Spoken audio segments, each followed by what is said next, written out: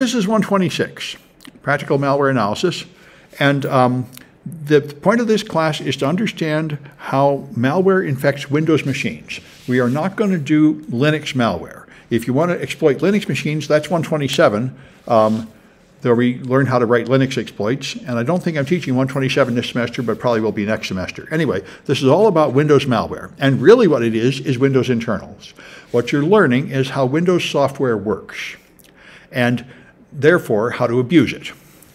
So we meet, as you can see, every Tuesday night, and you can come physically, as a few people have, but the more popular option is to just attend on Twitch, which you see here, this Twitch live stream. And also, if you need help, you can tune into this live stream at 7:30 any night, Monday through Thursday. I'm teaching different classes, but by 7:30 I'm done with the lecture and I can just answer questions. You can come in with any question from any class. Even classes taught by other teachers, whatever. Just because one big problem ever since the pandemic is I have students that connect remotely and there is some problem and they're just miserable, and months go by and they say, nobody will help me, my machine doesn't work, this is awful. So if you need any kind of help, just connect to my Twitch and I should be able to help you. All right, so for this class in particular, here's what we're going to cover.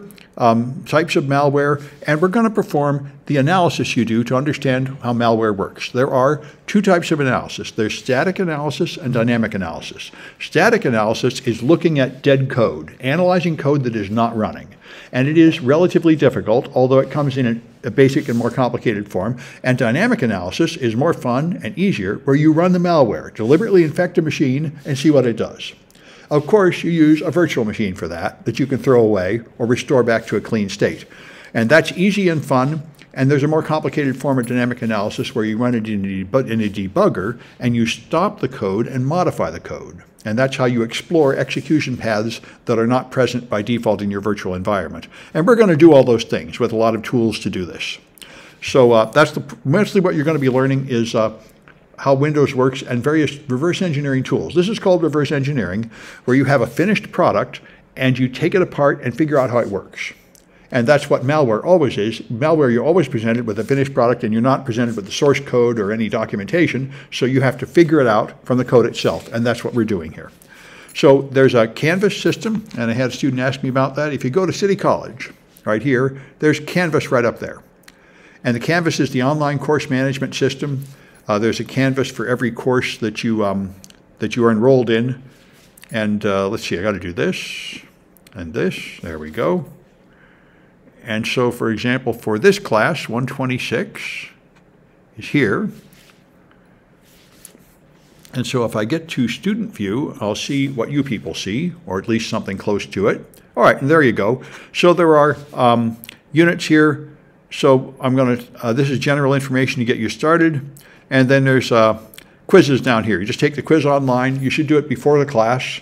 And then there's projects to do, which are hands-on projects, and I'll show you that. So your score consists of quizzes. There's a discussion board on Canvas. You have your discussions after the first couple of weeks that you contribute to for points. And then there are hands-on projects, which is the most important part of the course. And that all adds up to a bunch of points, and then 90% is an A and 80% is a B, and so on. So I've got a policy statement here. So I even figured out 700 points in this class or something close to that. So 90% is an A, 80% is a B, and so on. Now you can take the quizzes and do the discussions and do the hands-on projects, and that's the simplest way to succeed, but there's a ton of extra credit. If you go to the projects, they're here, and you see there's normal projects and then there's a bunch of extra credit projects. There's a lot of extra credit. There's a ridiculous amount of extra credit because I keep adding more and more to the class. So you can totally make enough points here to make up for anything you don't want to do, like the discussions or quizzes. Because then you're really doing stuff hands-on, and that's all that matters. What really matters is doing it. Although some students really like to read the book and learn the terms, 90% of my students just want to do stuff, and that's fine. Anyway, so, all right. So that's an overall summary of what we're going to do. There's a textbook. Here is the textbook you need, Practical Malware Analysis. It's available free through the City College Library. You can do that here. Although, get access that what's that? I couldn't get access to the the book. Well, you should be able to, although I think it's no longer called Safari Online. That's what I think it's now called O'Reilly something. Maybe that time I was not enrolled. enrolled? You do have to be enrolled. Yeah, yeah, now yeah. I'm Yeah, so when you're enrolled, I think it's O'Reilly. I was not enrolled Yeah. when I was trying, okay. Yeah, one thing, I'll change these instructions. Safari has changed to O'Reilly textbooks or something like that. I'll change it. There's a different phrase you have to search for. In fact, let me see if I can find that now. Students told me that during one of my other classes, and I put it was in forensics, so I can find it. Let me exit student view. And I'll get that name right now because I haven't updated this page like I should have. And so it is important for people who want the free copy of the textbook. It was here, and I think I updated the page here. Yes. There. It is, yes, just go here. Here's the link. Okay, it is O'Reilly. Yep, there's the link. And I'm going to put it, for now, I'm going to see, I'll put it on my news links. There we are. I'll put it in my news links. Free textbook access. All right, there.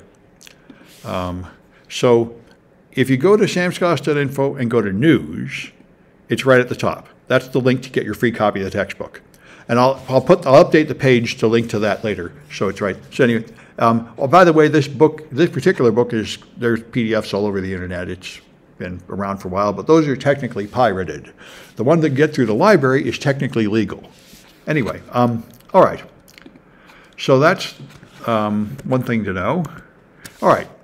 And I think that's about it. There's ways to get points and score.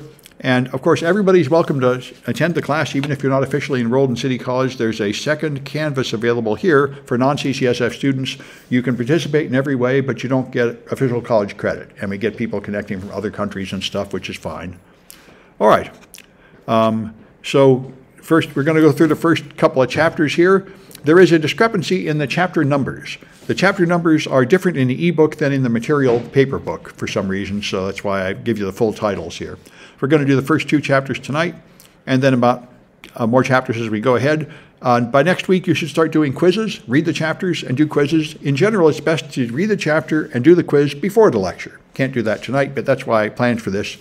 But these asterisks tell you won't be any late penalty charged if you're late on these ones, because people are still adding. All right, any questions about anything?